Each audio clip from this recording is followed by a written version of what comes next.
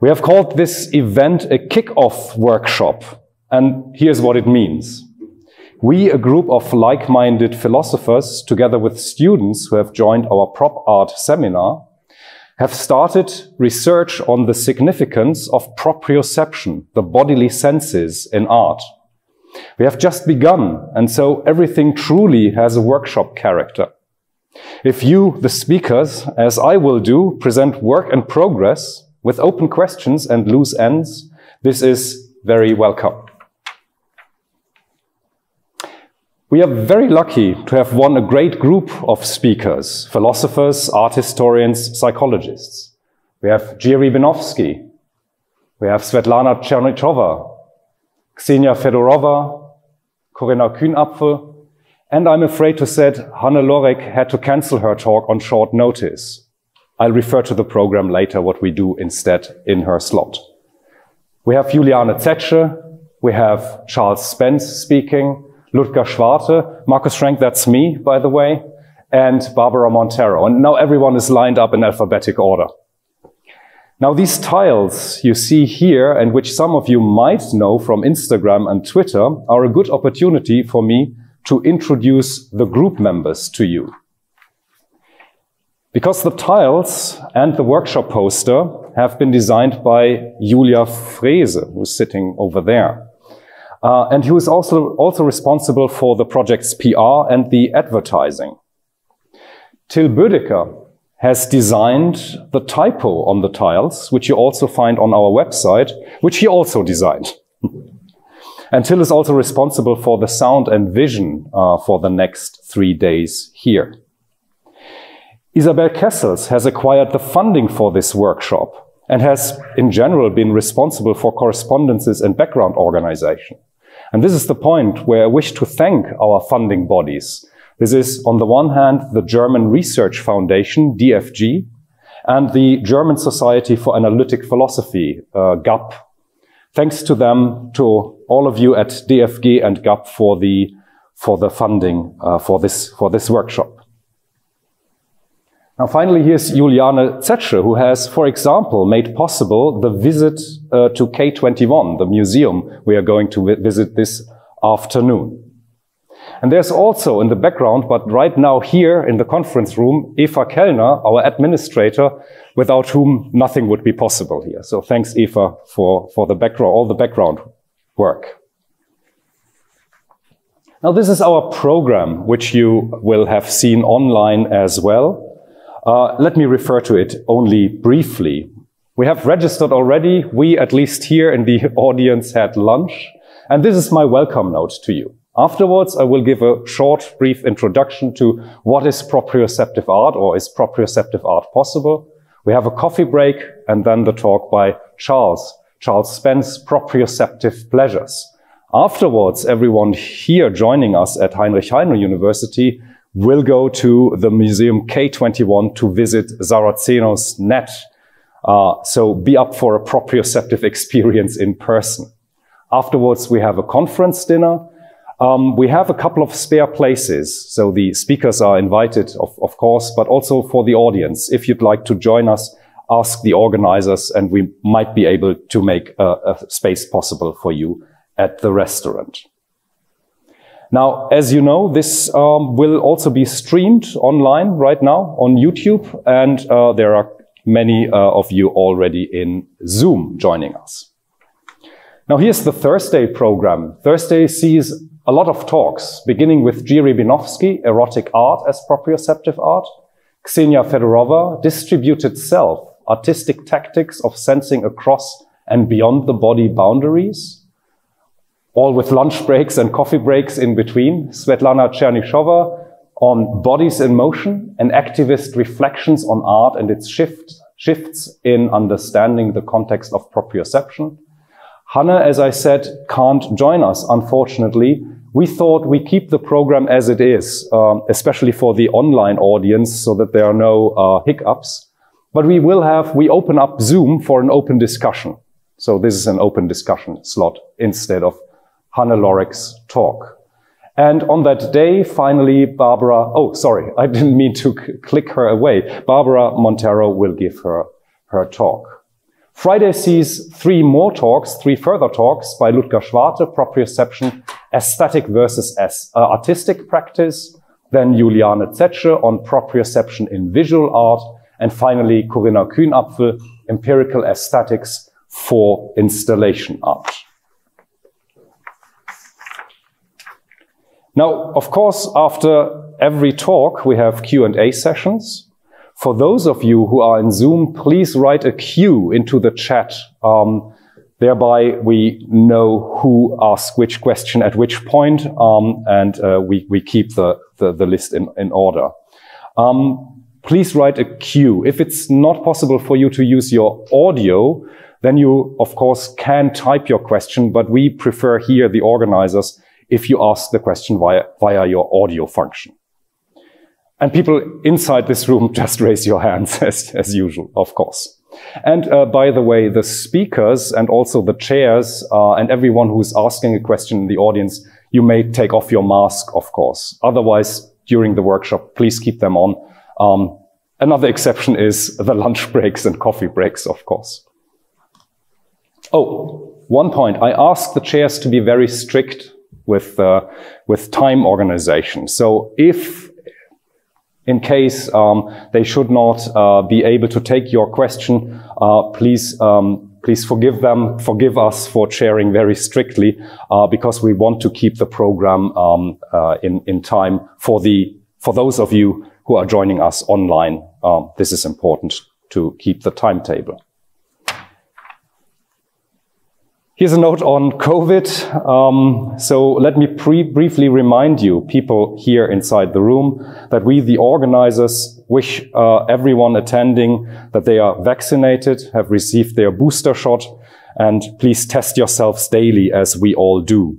We ourselves won't check these very tight rules, but at the entrance of the building, you will be asked to show your pass or your negative test. Finally, as I said already, wear your mask throughout the workshop unless you are the speaker or the chair or you ask a question during the Q&A session. Now, if you have any questions regarding the program, please feel free to ask them now, here, or in the chat. And I hope I haven't forgotten anything. I look at the other organizers. Maybe you have something that I should mention as well. Well, in that case, I guess we can really start the workshop. So without further ado, I will start with the question, what is proprioceptive art? Now, intuitively, I guess, we have a clear sense of what visual arts are. Some paintings or photography are examples. Here's Mona Lisa by Leonardo da Vinci. We also have a clear intuition what auditory arts are. Here I have a picture of Thomas Ardès and Ian Bostridge performing the Winterreise by Schubert. And of course there are intermediate cases of auditory arts and visual arts. Here is a picture of an opera by Philip Glass, his first opera, Einstein on the Beach, produced by Robert Wilson. So opera, ballet, dance performances, theater are intermediate cases. They would be categorizable under visual art and auditory art. And of course, there are such cases where paintings, visual art, induces bodily sensations.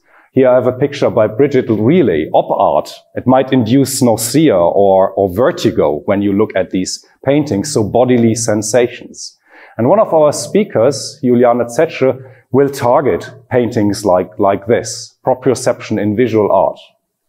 We also have the case where auditory arts, music, include bodily sensations, because they not only have hearable, audible sounds, but also subsonic sounds. So in techno music or in ambient drone music, this kind of music will target not only your ears, but also your stomach.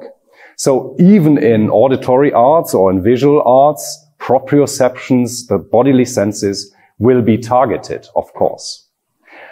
But still, I think that we have clear cases of visual art and clear cases of auditory art. Or let me put it this way. Mona Lisa is clearly not a piece of music, is not an auditory art, and Schubert's Winterreise is clearly not visual art, to put it the other way around. Now, this is visual arts and auditory arts are not our interest, of course, here today. Our concern is proprioception, or quite generally, the bodily senses. And here is David Armstrong from his book Bodily Sensations, giving us a couple of examples what we mean by bodily senses. We mean, by bodily sense, we perceive that our legs are moving, that our head is turned, that our arm is behind our back, that we are keeping our balance, that our body temperature is up, our ears cold, stomach distended, our gut full, our throat dry, our heart beating, our muscles tensed or relaxed. And he ends this quote, and all the other things that we discover about the current state of our body without recourse to sight, hearing, taste, smell, or touch. And these are the senses we are concerned with in this conference. But not only us. I mean, it would be kind of an autistic interior enterprise if only we were concerned with the bodily senses, but the whole art world is concerned with the bodily senses. Here are a couple of examples from recent years. Amanda Williams had an exhibition at MoMA, New York, called The Embodied Sensations. And this exhibition creates a shared understanding of what experiences are like through shared sensations or embodied experiences. Or here are slides at the Tate Modern by Carsten Höller.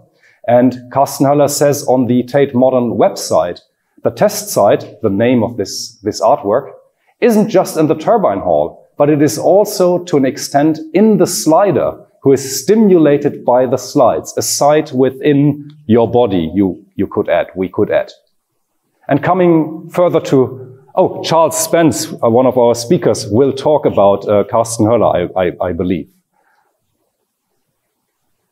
And coming closer to home, there is our very own Till Bödecker with his artwork, Think Outside the Box. This is a sensory deprivation tank where you float in salty water and you are deprived of all the outer Aristotelian senses, and the only senses almost which are still triggered are your internal senses. So you're thrown back onto your own proprioceptions, onto your own bodily senses.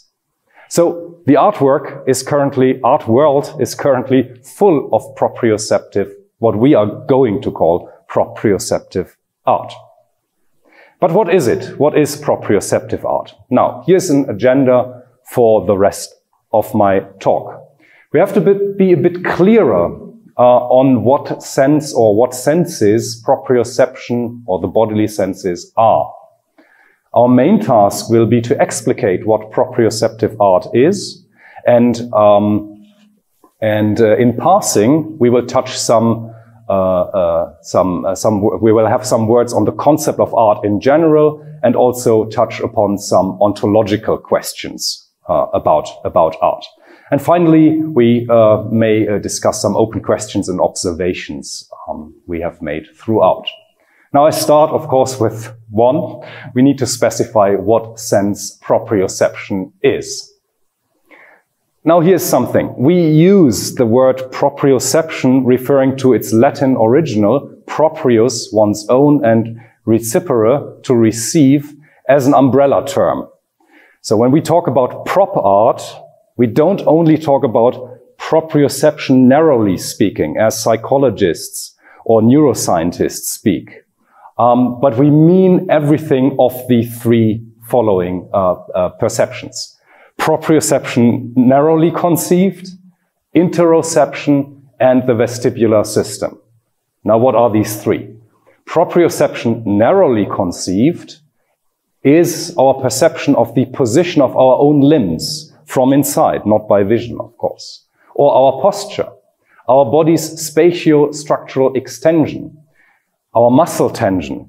These are the perceptions which are called proprioception in the literature. And of course, to process the first four, we have to have a body image, a schema. This is necessary, a necessary precondition to correctly process information about the above.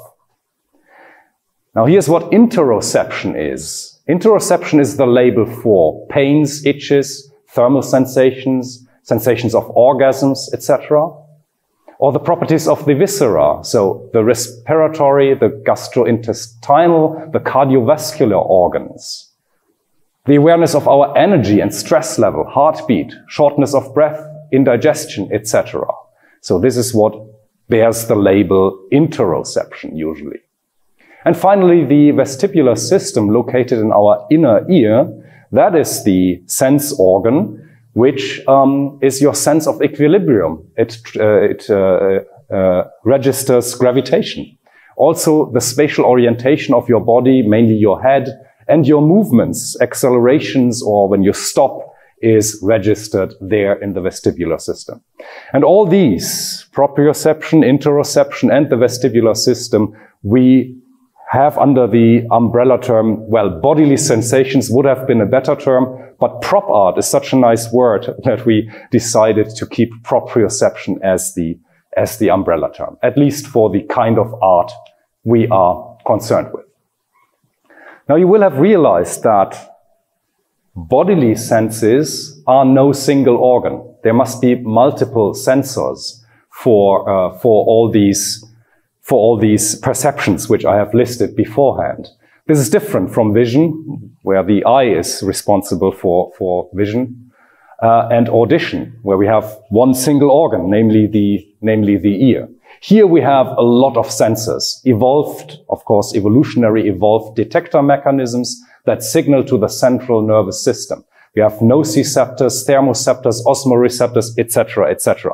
So there are different organs, if we call these receptors organs. And also, there's a sensitivity to a range of different physical properties. For vision, we just have electromagnetic waves. For audition, it's sound waves. But here we have a range of physical properties that are detected: inertial motion, heat, pressure, change in tissue structure, chemicals, etc. But there is a unifying factor. But before I come to the unifying factor, all these detections, all these perceptions come with a very specific phenomenology. And of course, as it is somehow to see red, for example, it is somehow to feel a toothache, etc. So we have very specific phenomenologies linked to these kind of perceptions. Now, here's the unifying aspect. It all happens inside our body. Okay, that's the unifying factor. What is perceived or sensed are states and events within a very special physical object, and that object is your own body. Okay, that's the unifying factor. Now, having clarified what I mean by proprioception broadly speaking, we can now move on to proprioceptive art and define or explicate what that is. Now here's a finger exercise first. What is visual art? How would we define visual art as a finger exercise? Here again our example, Mona Lisa. Now if you were to wear noise-cancelling headphones while looking at this picture, you would still perceive the painting, you would still perceive the artwork. It might disturb you, it might enhance your perception of the artwork, I don't know, but you would certainly not say, sorry, I can't perceive the artwork anymore. That's different when you're blindfolded. When you stand blindfoldedly in front of Mona Lisa, you cannot perceive the artwork anymore. Vision is essential to perceive the artwork. Without vision, this is not possible. So vision is, for visual arts, is somehow essential. And this is what I write into a tentative explication of visual art. This is really just finger exercise. Don't pinpoint me down on this definition, right? A work of art is a visual artwork if and only if seeing this work of art is essential for its proper appreciation. Okay, just as an intuition, shortcut. Same works for audition, of course, and maybe the same works for proprioceptive art. A work of art is prop art if and only if proprioceiving it, bodily sensing it, this work of art is essential for its proper appreciation. And I think this is not so bad, and we will end up with this definition again. But it takes some detours. It takes a long detour, and this is the main part of my talk. So here's the detour. It's a mouthful. Don't be worried. I explain each and every step of this tentative explication of prop art. Now, I just read it and then go through each and every line. Something X is the realization of a proprioceptive artwork if and only if X is a performance, an artifact, a participation, or a combination thereof, which, first, appeals essentially, indirectly or directly, to some degree or a lot, to its recipient's bodily senses. And that X, that something X, of course, has to qualify as a work of art. Otherwise, it's mere proprioception, but it's not a work of art. So it has to qualify as a work of art, or the long version, by some preferred art theory, the realization, it has to be a realization of a work of art. Okay, now, as you will have seen, there are a lot of footnotes on this tentative explication, and here's what these footnotes mean. I start with qualifies by some preferred art theory as a realization of a work of art. So, by some preferred art theory. And this is where, by the way, here's my agenda again. This is, by the way, where we say something about the concept of art in general. But what I will do today is I will outsource the problem, okay? I simply adopt as a working hypothesis institutionalism as a theory of art. What does institutionalism say? Institutionalism says this. A work of art is an artifact, a performance, participation, etc., upon which some society or some subgroup of a society, that could be curators, galleries, museums, art critics, etc., who have conferred the status of candidate for appreciation to that piece of work, to this artifact. Okay. Now, if that happens, 1 and 2, if it's an artifact and some society, some gallery, let's say, has conferred the status of candidate for appreciation on it, then it counts as a work of art. Now, mind you, this is my working hypothesis is institutionalism. We could argue for other theories of art and implement them here. But I outsource the problem and don't define together proprioceptive art. I define art, and then I define what would make it proprioceptive art. Okay? So I think when we want to define proprioceptive art, we can outsource this problem. And my choice was institutionalism. By the way, here put forward by Dicky, but Ludger Schwarte, who will give a talk on Friday and is in the audience, is a proponent of institutionalism, at least some kind of, Ludger, you will correct me if this is not right, but I believe so. Now, tentative explication, where are we? I said something about our concept of art. Now let me talk about ontology. What kind of entity is a work of art? So I'm looking at this first line, realization of a proprioceptive artwork. Why do I say this? So here are ontological questions. Now again, I will adopt a working hypothesis, outsource the problem again. But before I come to this working hypothesis, let me point this out. There seem to be works of art, paintings, sculptures, etc., that belong to the realm of spatio-temporal material things. One would think that Mona Lisa, as it hangs in the Louvre, is the work of art. That very painting. It's natural to think that. Other artworks, like music or literature, are more likely to be abstract arts. These works live as Platonic ideas, but they can be realized in concrete concerts or in concrete performances or in concrete prints, books. They can be realized there, but they can be multiply realized. And so it is intuitive to say they are like types and they can be tokened a couple of times. Now you can put forward this kind of dualism, okay, and say that different artworks belong to different ontological categories, but there are also monisms, and I will adopt abstract monism, which says that even paintings are abstract. Well, the artwork is abstract, and a painting is just an exemplar, is a realization of that kind of artwork. We can go into that during the Q&A sessions. But again, I would like to adopt abstract monism as the theory, the ontological theory behind my definition of proprioceptive art. It has been put forward, for example, by Greg Curry, who might be in the audience as well, and Maria Reicher, from whom I copied this bibliography.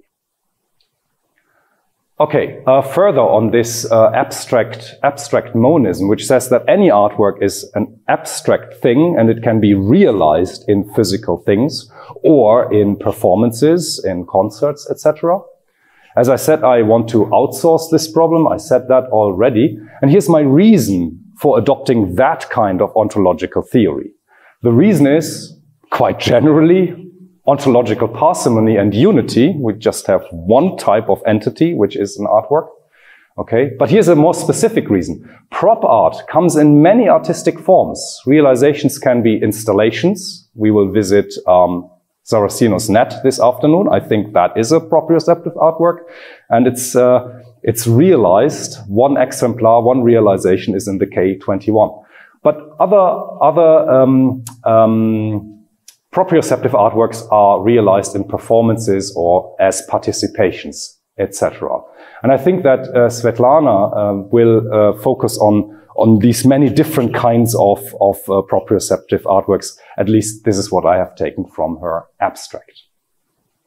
Now here's another reason why abstract monism is attractive for my definition, because we can then speak of author-intended realization conditions of artworks. Artworks are abstract objects. They have to be realized somehow.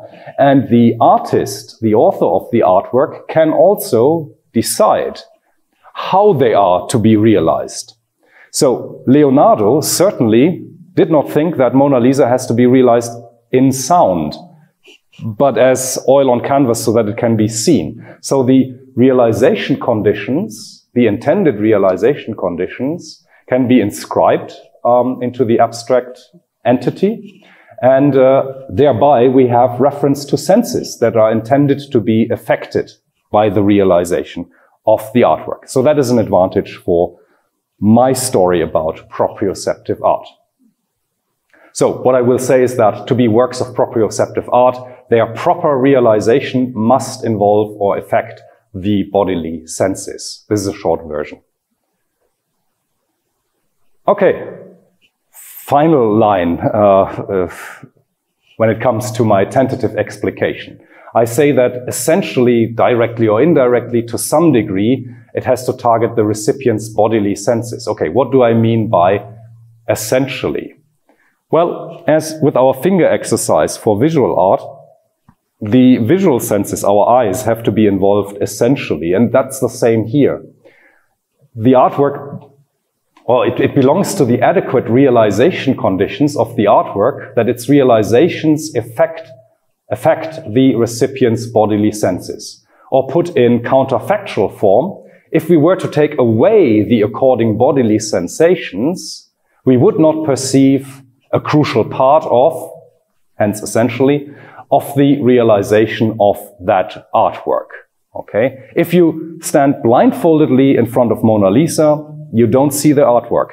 You can appreciate it, of course, by thinking about Mona Lisa or talking about Mona Lisa, but you can't appreciate the artwork with the intended sense. And that is the case for proprioceptive art with proprioceptions. If you were to take them away, the bodily senses, you would not perceive a crucial part of it. So that is what I mean by essentially. Now, who's the authority? Who says what is essential when we look at an artwork? And again, I outsource this problem and I adopt as a working hypothesis author intentionalism. Who's the authority? What kind of artwork it is? Which senses should be triggered by the realization? Well, the artist, of course. Who else? Well, who else? Here are alternatives. The recipients could decide. You, the audience, could decide. You could decide Mona Lisa is a wonderful auditory piece. I always go visit the Louvre to hear other people talk about Mona Lisa. That's the greatest artistic part about Mona Lisa. Fair enough, you can do so.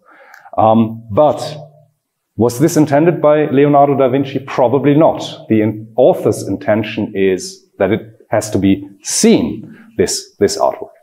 Also, art critics could be the people who decide, etc. But I believe that author intentionalism has a point to it.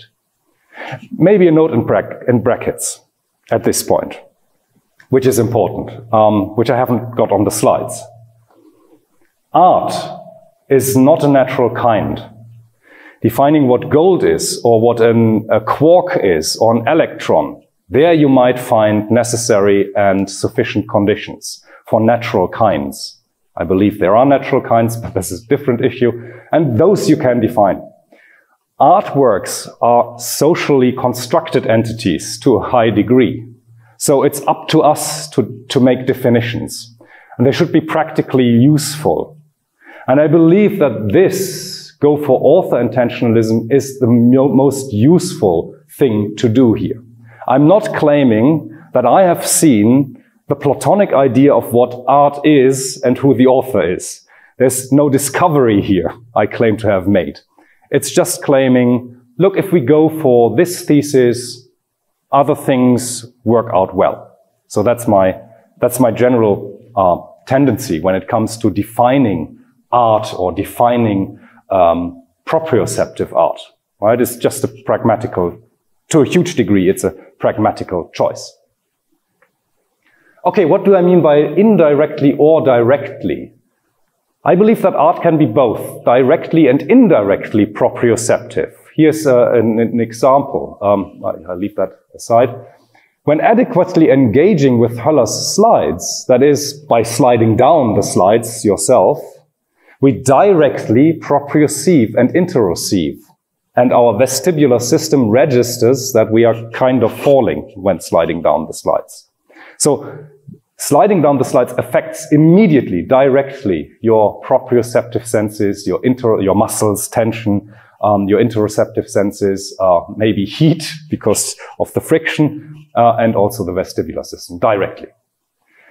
Release op art, which I had as an example for visual art, triggering proprioceptions, might be an indirect proprioceptive artwork because vision mediates the proprioceptions. So if it triggers vertigo in you or nausea, then these are bodily sensations which are triggered by vision. So that would be, and if it is essential, if Bridget really wanted those proprioceptions to be caused, then it's also a proprioceptive artwork. It's of course also a visual artwork, right? These categorizations are not one and only categorizations. You might cross-categorize. So op art might be predominantly visual art, but also proprioceptive art. Okay. Here's another kind of indirect proprioception, the firing of mirror neurons while watching, for example, dance. Right? If you're not the dancer yourself, but you're watching dancers, have danced yourself maybe previously, have some experience, then your mirror neurons will fire and will give you indirect proprioceptions as well. Okay, I have talked about this already. It has to be essential, even if it's indirect, it has to be essential. Otherwise, it's no proprioceptive art. If it's just a byproduct, an accidental byproduct, as I would think that the noises other museums visitors make while looking at Mona Lisa. That's an accidental auditory input. It doesn't belong essentially to that visual kind of artwork. Now, what do I mean by some degree? Actually, I don't only mean by some degree, but here's a huge spectrum. I believe that art can be all that. To some degree, very much, predominantly, and maybe even only proprioceptive. So this is a spectrum. It is just important that essentially it is to some degree proprioceptive. If it's not proprioceptive art. So some degree has to be implemented, but then it can be all that. Very much, predominantly, maybe even only proprioceptive, no other senses involved. Maybe such artworks exist.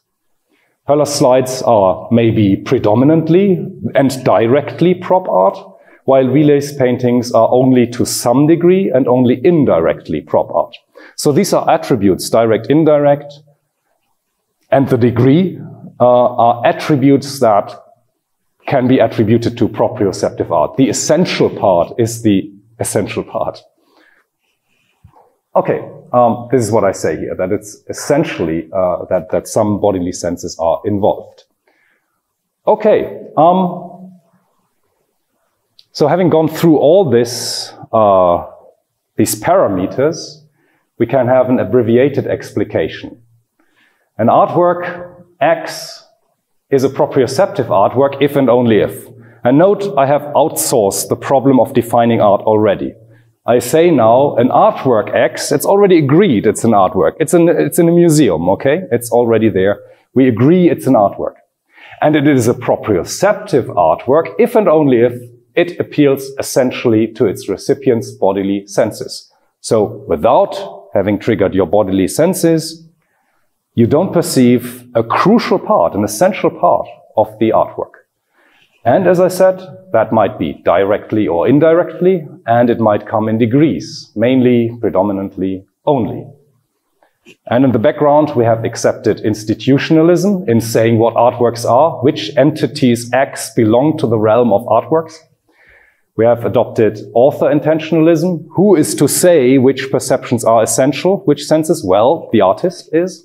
And I have adopted ontic abstract monism, which says that artworks are abstract objects being realized in concrete objects or being realized in performances, in concerts, etc. Okay. Now all this is tentative still. I welcome your counterexamples and I welcome your suggestions to make that explication or definition better.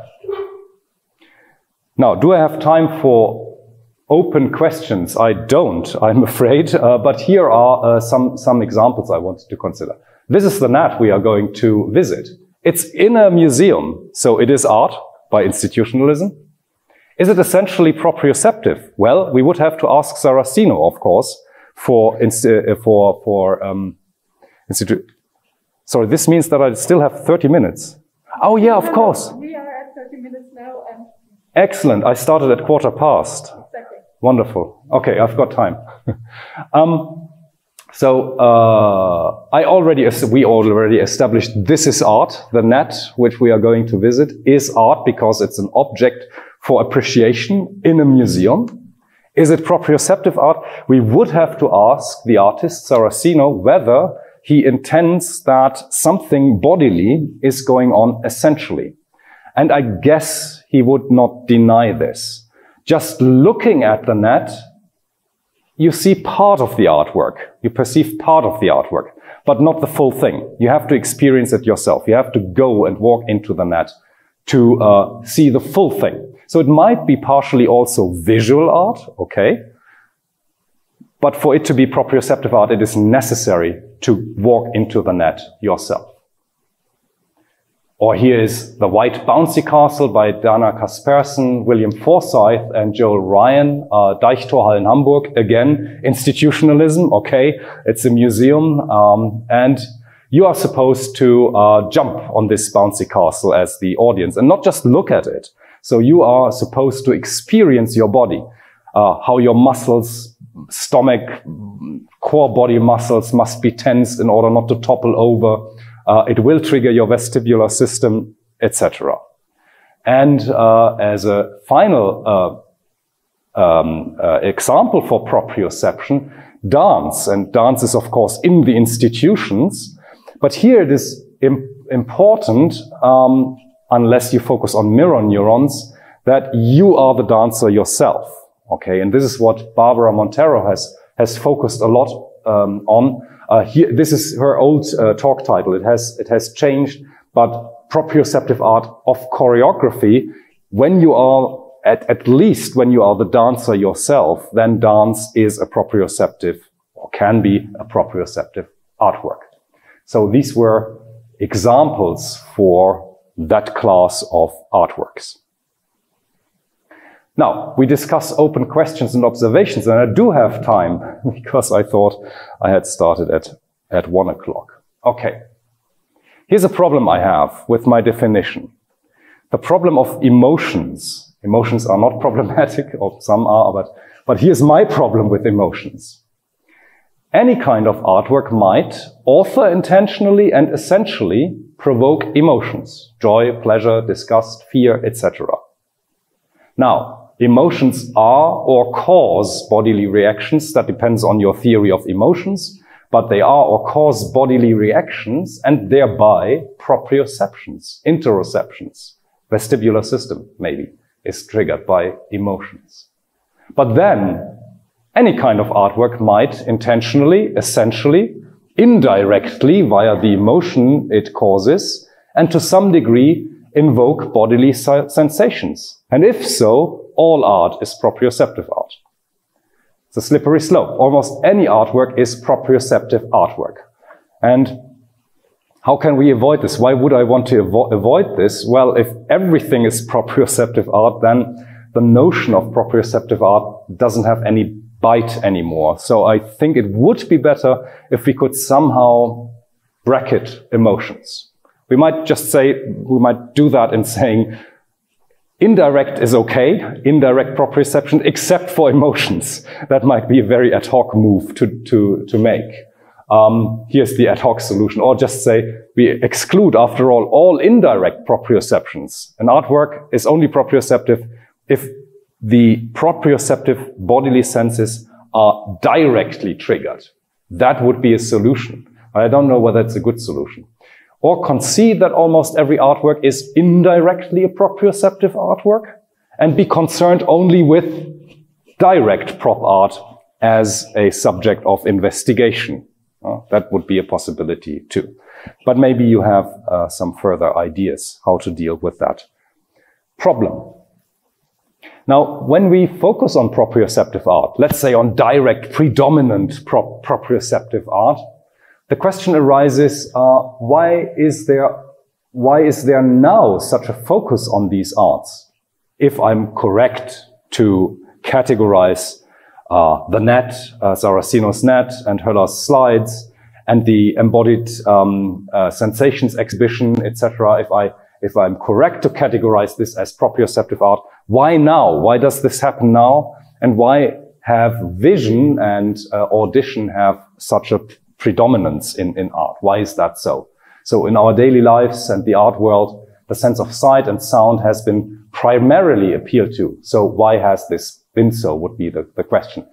And yet the art world, the inclusion of proprioceptive elements is currently en vogue. Why is this so now is an interesting question to ask. And empirical studies might help here. So Corinna Kühnapfel, with her talk Empirical Aesthetics for Installation Art, has also empirical studies on that kind of artwork. So that might help us to understand why now, or what people think of proprioceptive art. Demarcation could be a problem. Is architecture proprioceptive art? After all, you are guided through a building by where the stairs are located, where the entrances are, etc. Could massage be proprioceptive art? And I think, yes, sure, both. I mean, look at institutionalism again. If it is within a museum's context, why not? And also, I said it can be on a spectrum to some degree or predominantly proprioceptive. So architecture is to some degree proprioceptive, and massage might well be predominantly an artwork if it is performed in museums, or like Jiří Binovský will talk about erotic art as proprioceptive art which is probably predominantly proprioceptive. Now, our self-image, we are talking about bodily senses, and the lived embodied experience of being in the world is crucially a proprioceptive experience. Being in the world is a bodily exercise. And so the bodily senses are central to this feeling of being in the world. And thus, proprioceptive artworks might therefore be uniquely suitable to shake our self-image and stretch the boundaries for our concepts of ourselves. So when you might ask yourself the following question.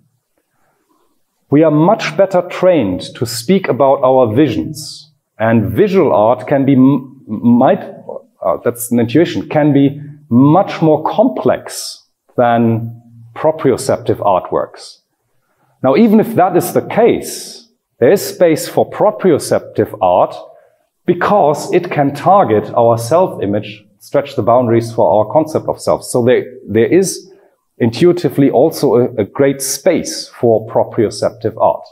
And in her talk, Distributed Self, Artistic Tactics for Sensing Across and Beyond the Bodily Boundaries, Ksenia Fedorova will talk about these extensions of the self in artworks. Now, I do have even time to talk about something, about the peculiar privacy of the bodily senses. Now, you might think that the bodily senses, and you would be right, you might think that the bodily senses are more private than other senses are. But we have to be careful. Your visual sensation, I can't have your visual sensations either. And I can't have your auditory sensations either. So what you hear when you listen to Winterreise, or what you see when you see Mona Lisa, is also private to you. So the bodily senses are no exception in this respect. But there is a privacy to the bodily senses, a peculiar privacy. And David Armstrong makes it fairly clear what it is. There is a peculiarity of bodily perception. The objects of this sense are private to each perceiver. Nothing mysterious is meant by this. Attention is simply being called to the fact that bodily perception informs each of us of what is going on in his body and nobody else's. Our fields of view can overlap. We can hear the same sound, smell the same smell, taste and touch the same object. But I cannot feel the motion of your limbs or the distensions of your stomach by my bodily perceptions. So that is the privacy of the bodily senses, but not that your sensations, empirically speaking, are private. This is no difference for vision and audition. Okay, in respect of this sense, we really are locked up inside our bodies. Or to put it in a more cheerful way, we have a privileged access to information about our own body, namely also from inside and not only from outside. You can touch other bodies, you can see other bodies, but you cannot proprioceptive other bodies.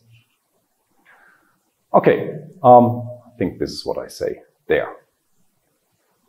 Oh, and surprisingly for myself, I'm at the end of my talk already. These are the sources of the pictures I have used, and now I'm looking forward to your questions and the discussion.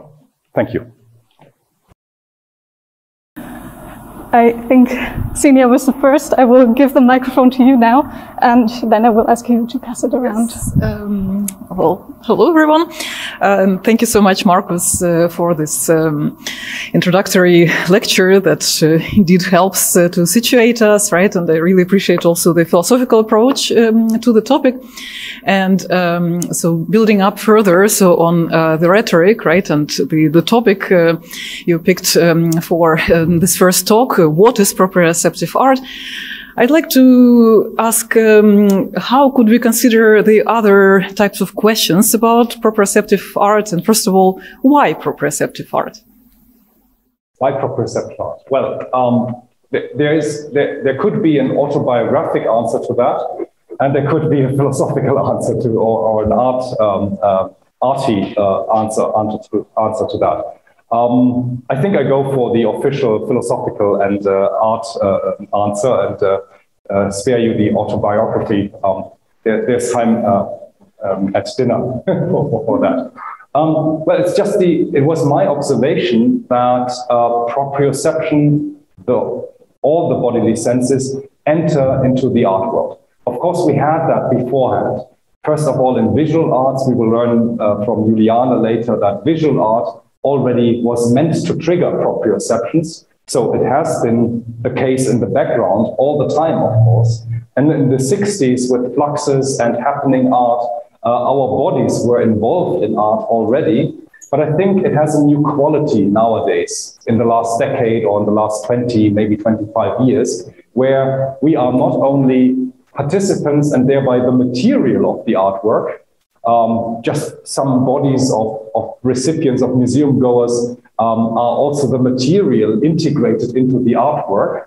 But the switch is that we shall be aware really of what is going on in our bodies inside. So the view from inside is now on proprioception. And this is just an observation that this is the case. On our website, we have many more examples of that, or also in art schools. You can see that students present their masterpieces, which are proprioceptive pieces. You have slides there as well, or ropes from where you can swing through the room, etc. So it's just the observation that it's happening. And I thought that a theoretical approach to it might be useful and also interesting. So this is the genesis of the question. Question: is proprioception one sense, in brackets one sense modality, namely the sense of feeling one's own body, or is it a bunch of different senses corresponding to the different types of information we get, as you explained, which concern the same object, our body? And is there a is there a terminological issue, or is it a substantial issue? What do you think? I would guess that you could make further differentiations. You could speak about interoceptive art, vestibular systems art, and proprioceptive art, narrowly speaking. I think you could do that. So it is, the bodily senses are truly a bunch of different senses, or at least you have different receptors. And so you could be even more fine-grained and ask the question, is there thermoceptor art, which just triggers your thermoceptions? Could be. But I think that these senses that would be too fine-grained. And so my belief is that having bodily senses, and the unifying factor is that it's information about what is going on inside our skin. This being the unifying factor, and this is broad enough and fine-grained enough to talk about a new category of art next to visual art and auditory art. To go more fine-grained is possible, but I think thermo art or pain art is just too small to be complex enough. That would be my hunch, that this is so. I just heard that, or Till said that it should work now, and Julie has actually a second question just lined up. So let's give it another try. Fingers crossed. So the second question was about, several times in your talk you said something like an installation is a proprioceptive artwork. And just to be clear on that, can we really say that an installation is a proprioceptive artwork? Shouldn't we say, just to be clearer maybe, that an installation is something which can, in the right circumstances, give rise or trigger a proprioceptive artwork, say in the person who slides the slider, but that the installation itself is not a proprioceptive anything. So it cannot be a proprioceptive artwork. Proprioceptive something is a mental entity. So a proprioceptive artwork has to be a mental entity. It cannot be an installation. Again, maybe this is just, a terminological thing, but just to be clear on that. Thanks for this question. It's very important. I used to think about the net or the slides in that I formulate the following metaphor. The slides or the nets are like instruments who make it sound proprioceptively in our bodies. So with this metaphor, indeed, the net or the slides, the installations, wouldn't be the artwork, but they are the instruments. Or think of film, the old, not digital film, but film rolls, reels. They are the material that can make, that can cause visions. And the same with a net. The net could be like a film roll, a reel, like that. That's what I used to think.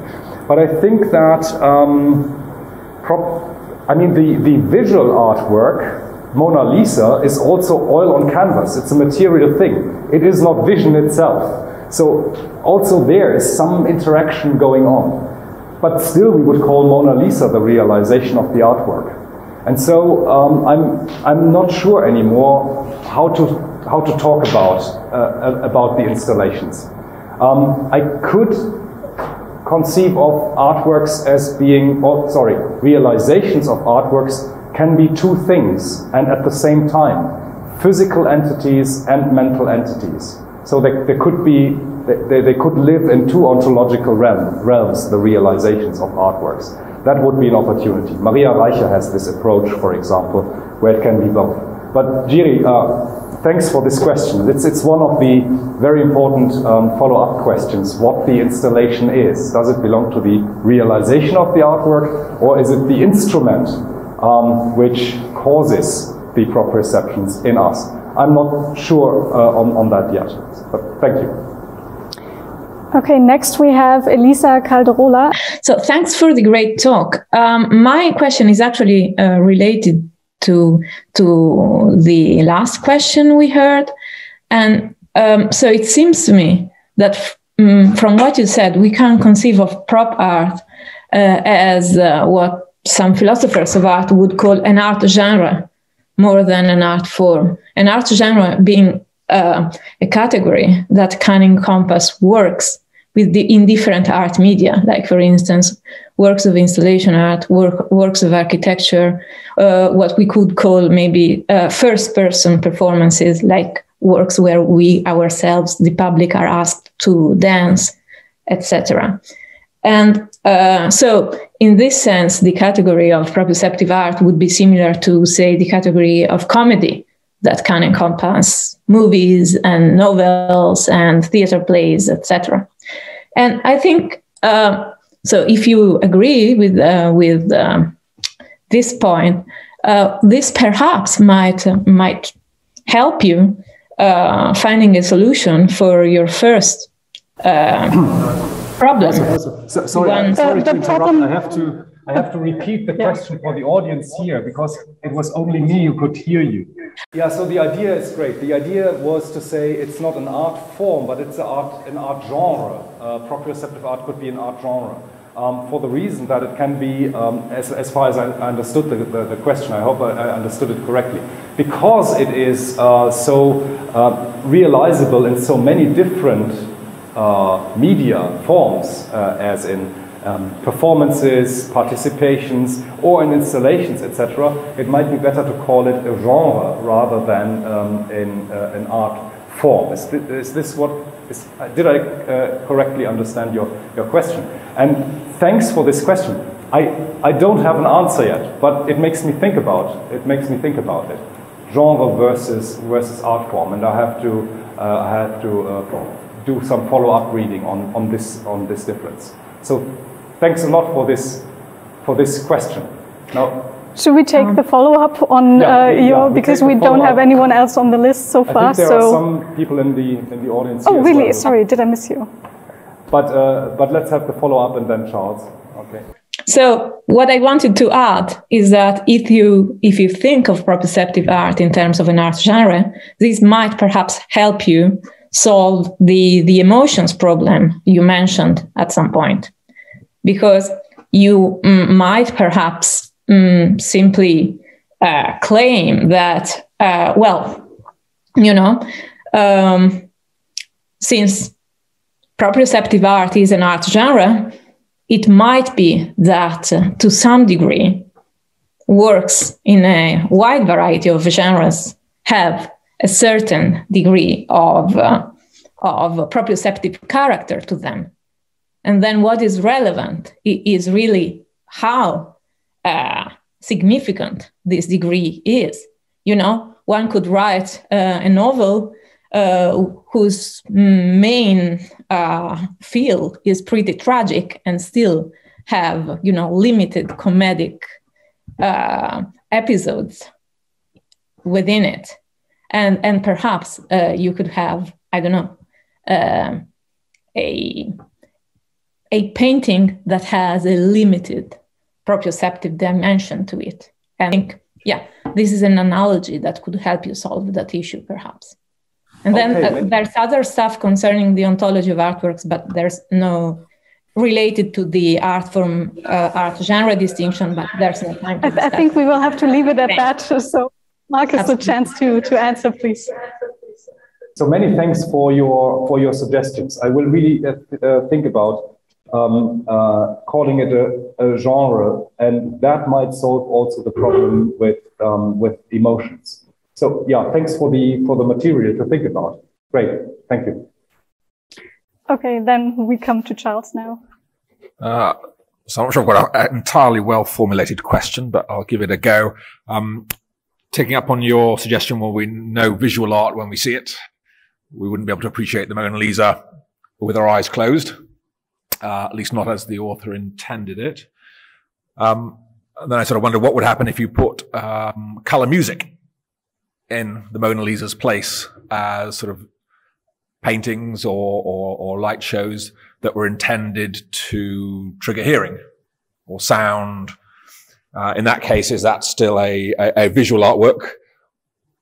Or if you didn't have your hearing, would you appreciate the work as the artist intended? So that leaves me thinking that maybe, as well as for proprioceptive art to be intended by the author, that proprioception is stimulated directly or indirectly. It's also the case that it needs to be effective, that they succeed in their goal. It's not enough just to intend it to be the case, but they actually have to deliver, at least in some of the experiencers. Okay, that's interesting. Is success necessary? Well, I don't know the answer, but let me improvise. Suppose Leonardo has a second version of Mona Lisa, but never intended to show it to anyone. I mean, wasn't sure about it, stored it in the cellar, and as a matter of fact, never showed it to anyone and burned it at one point. Now, was it a visual artwork or not? I think it was, even if it didn't succeed to trigger any vision, simply because he took it back, but he primarily, first of all, he intended it to be a visual artwork. So I would think that success, I mean, it's best if there is success, but it's not necessary. I wouldn't inscribe it into the definition that there is success. Now, for your light show or with light and sound, as I said, it's visual art, auditory art, proprioceptive art, smell, taste art, etc. These are not categories which are exclusive. So one and the same artwork can be all of that at the same time, if the relevant components are essential to appreciate that artwork. That is always the important bit, not accidental smells or so. They have to be intended, right? So your visual auditory piece would be both. It would be an auditory and a visual piece, and maybe also to a degree a proprioceptive piece. If it does not only happen accidentally that there are proprioceptions, but if they are intended by the author. Okay, unfortunately, that's all the time we have for discussion. So let's thank our speaker again. Everyone here is, of course, invited to go on with the discussion or get a coffee. And yeah, we'll see each other at half past. Thank you.